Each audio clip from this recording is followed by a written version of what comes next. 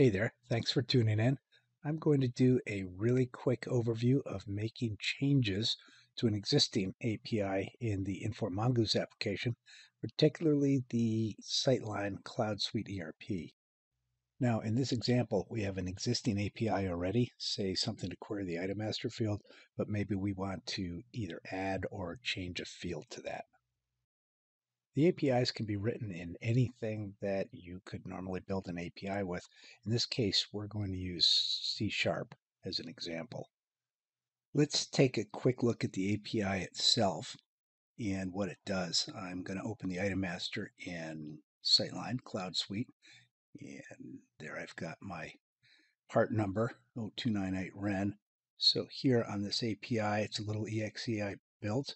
You go ahead, click that part number in, it returns, say, description, product code, planner code, and if for whatever reason I have some data that's not correct, it's going to return an error message on this. And again, all that is configurable, the error message itself, what it does, things like that. So I'll open up my code file here. And one of the things that we have in this particular case would be our authentication. Because we're getting into the application, we'll have credentials that we can manage in here, which would deal with our permissions. Then we will go down to the part in the code where it calls the IDO, which in this case is our items IDO. And I'll show you how to find that in a minute.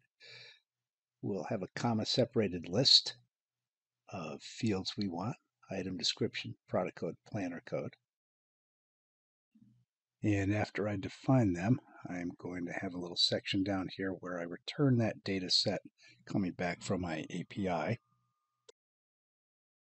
And now if I want to add or change some of these fields, I will just go in here in my definition, say I want to do my commodity code, and then go down here to my data set output.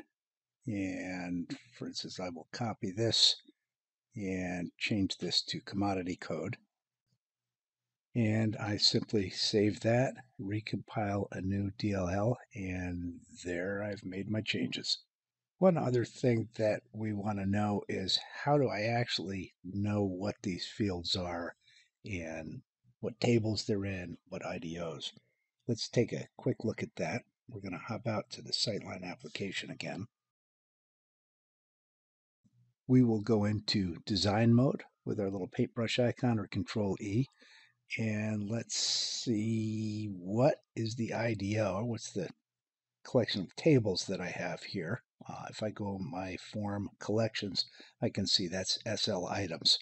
So I know that's the IDO I'm working with. And now let's say we want to figure out what's the drawing number maybe. So we click on that field, we go to data source, and we have drawing NBR. So now we know our IDO and our fields, so that we can go back in here in our API builder and just change that to drawing number. And there we go.